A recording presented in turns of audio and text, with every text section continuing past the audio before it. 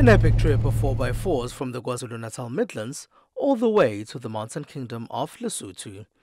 The Duzi to Sani trip starts in the KwaZulu-Natal's capital, Pietermaritzburg, and then there's a bit of a stop in Underberg at the Dr. Nkosazana Dlamini Zuma municipality.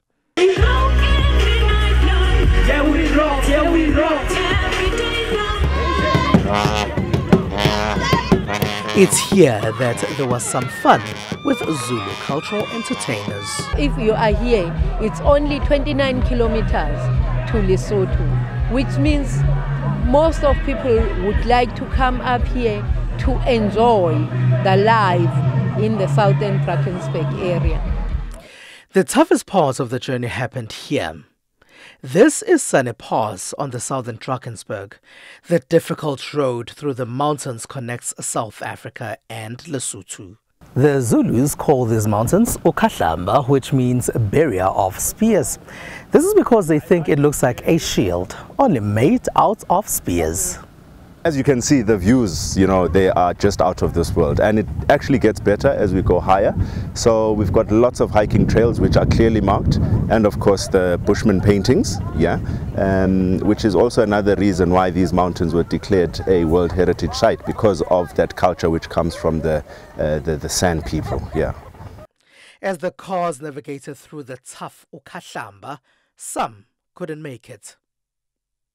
I've walked this road before and thought that was difficult, but nothing quite like this. The last time I did the route between the South African border and the Lesotho border, we were hiking up this road, but now we are doing it with 4x4s. One of the cars is actually stuck down the road, which means even if you do have a 4x4, it's not an easy route to take, but it's absolutely incredible. And when you go up, and as the route changes and as the road goes down the hill and up the hill, it's an amazing task, and you should actually try it.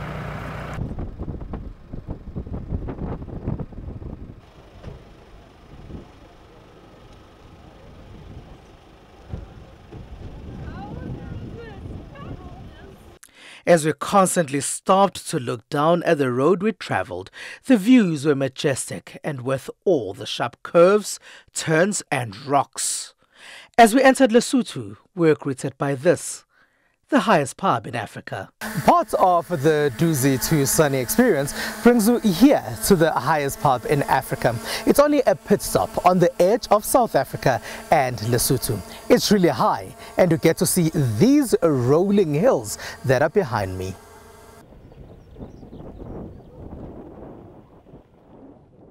Our 4x4 trip takes us here. This is the village of Mokotlung.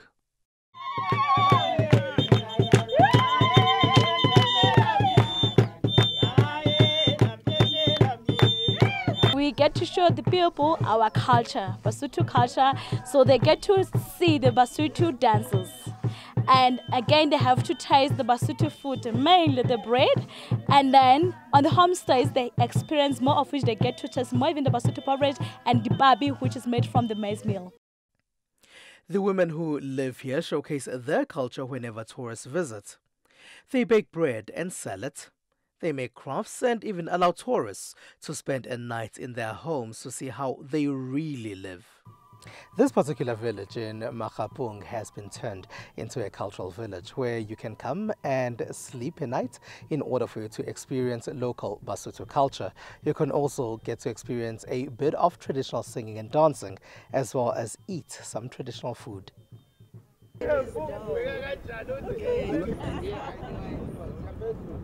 Duzi to Sani program is about promoting previously disadvantaged business operators, because we highlight destinations, we highlight businesses, small businesses, like your township tourism in Pietermaritzburg, even in Underberg, your crafters, small businesses who showcase their products, because these are guys we are trying to bring them into the mainstream. The 4x4 is the only way to fully experience the Duzi to Sani route. Other types of vehicles would not cope in parts. In the places they do cope, the experience just won't be as exciting.